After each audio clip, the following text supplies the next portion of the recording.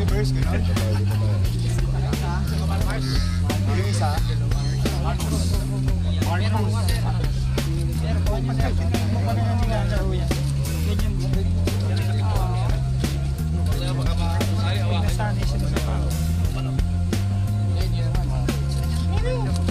Hindi ba yun yung nanay niya sa likod? Hindi, nasa kapatid ko. Baka takmain tayo. Natukam. Sige lang, sige lang.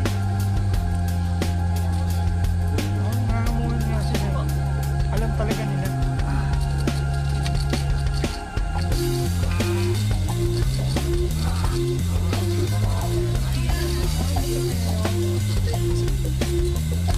Parang aso lang, no?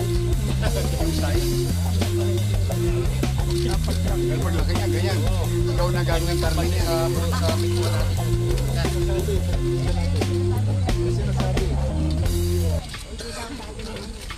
Kasya ka rito.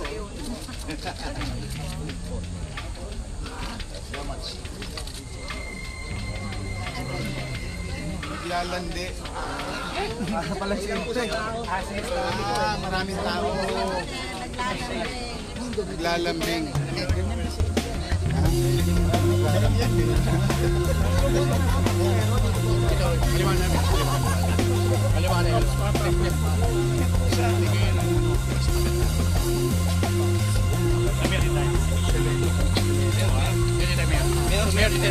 Sir, may pahabol lang. May directive ba kayo na bawal mag-build ng matataas na building sa Quiapo? Okay. Hindi naman sa bawal.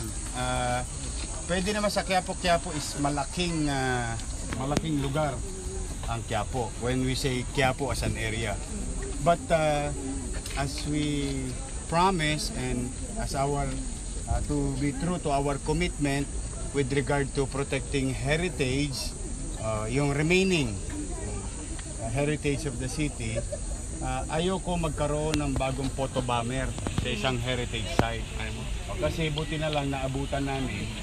Dahil kung hindi, malamang sa hindi may bagong photo bomber sa likod ng Quiapo Church. Ano dapat yun? Condo Kasi condominium? Ang unang application 9, tapos naging 12. O tapos ngayon gagawin ng 37. Floors yan. Buti na lang hindi pa napafinalize, nabigyan ng permit sa 9. Ngayon dinidiscuss yung 12. Pero yung 37 hindi yata katanggap-tanggap yun kasi kapag pipicturean mo na yung harapan ng simbahan, harapan, hindi Quezon side, no? Harapan, makikita mo magkakaroon ng bagong photo bomber. Sa likod mismo. Minsan na nag-alimpo yun, damdamin ng tao sa mga photo bomber issue. Kami nag-iingat. At the same time, we are trying to fulfill our commitment in protecting remaining heritage of the city of Manila. And one of those is churches. Sir, condominium and po this is, we're talking of the Quiapo Church. Condominium po yung dapat na itatayo?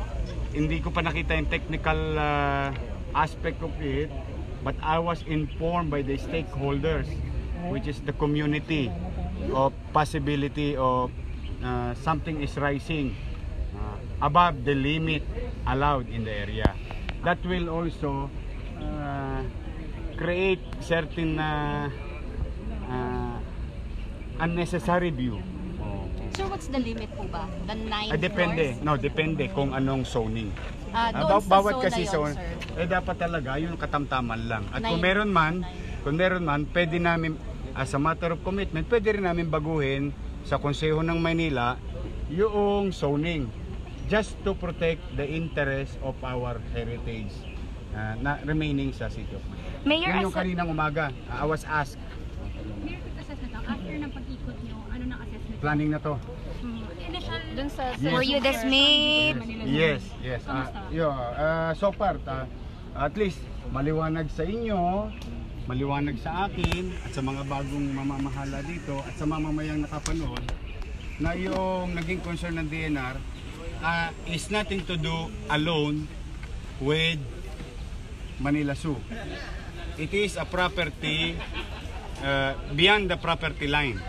Just so happen that it's a creek adjacent to Manila Zoo. So, sino nagko-contribute? Ang tingin ko lang, dahil medyo kabisado ko naman yung Maynila, tingin ko doon sa ilog, Manila Zoo, and neighboring communities and commercial complex. Kasi nakita yung harapan, di ba, Harrison Plaza? So, these things are must be considered in planning just to comply with the requirements of DNR. Sir, seeing all of this, were you dismayed? Ano po ba na... Hindi ko na kailangan malungkot dahil kalugmok-lugmok naman talaga eh. Ayoko nang maglulungkot-lungkutan. One thing for sure, I always wanted to know what is the problem. Anong cause ng problema? From there on, acceptance of fault. Acceptance of responsibility. What is ours, what is yours. Then, the last step is to be responsibly addressing it in a long-term manner. Thank you, sir. Tingnan ko lang yung dulo. Sana Mabinigate natin yan. Mabinigate. Excuse me. Ang uniforme. Ang init ito. Kasi lamig sa kwarto eh. Meron plano pala dito. Wala tayong gala. Hindi yan tubig natin. Tubig sa labas yan. Wala tayong tubig.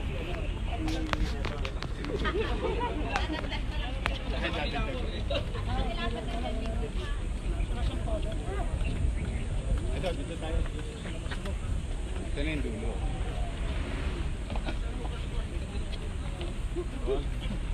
Yan ang dulo. Yan ang dulo, Mayor.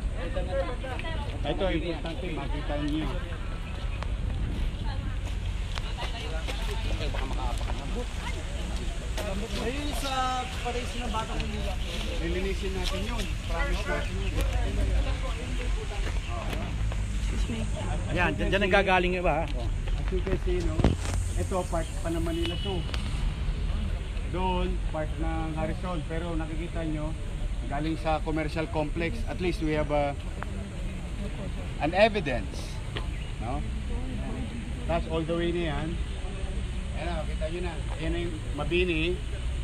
Tapos Hospital ng Maynila at pagitan ng Central Bank. Tapos diretso na sa Manila Bay. So ito, as you can see, pag ano ng tubig. So uuwi siya sa Rojas Boulevard.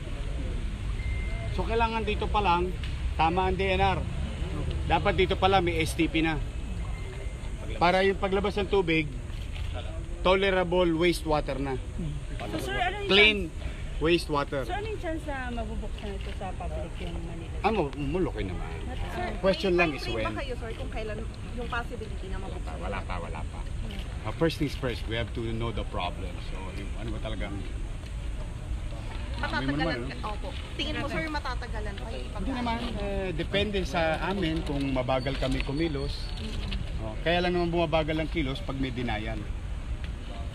Kasi when you deny, you keep something hidden.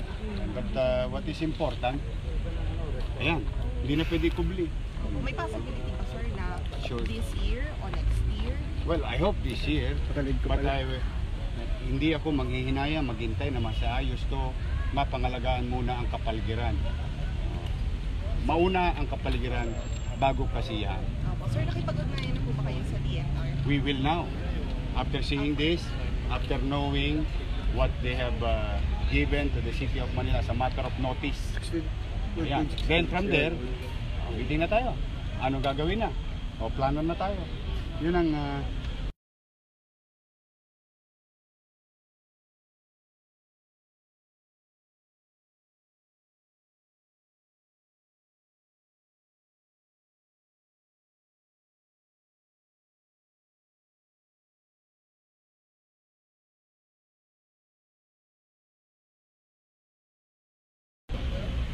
it doesn't matter. Everybody can participate. Sir, question lang. Sabi niyo po dati nag-kahit kayo ng mga animal care group. Yes, baka meron gusto nila i-adapt. Meron na po bang... Hindi pa naman. That was, I think, 48 hours ago when I mentioned that. So, but it's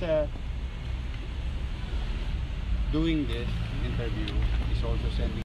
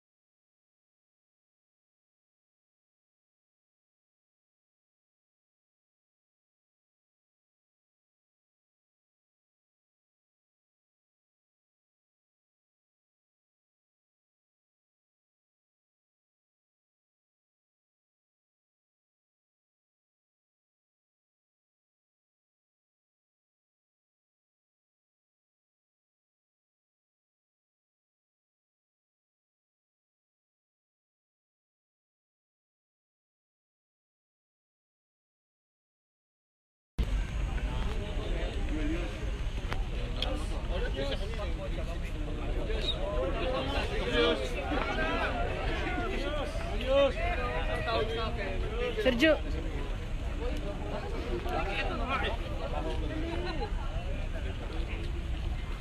Sabi mo, taga-DPS ka. Comedy.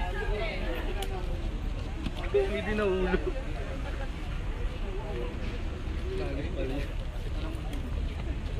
Nahulog.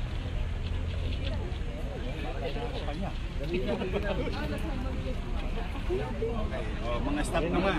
Mga kukuso nyo, di ba? Ayan. Sige. O, nawala. Ano ma? Yung sa slaughterhouse.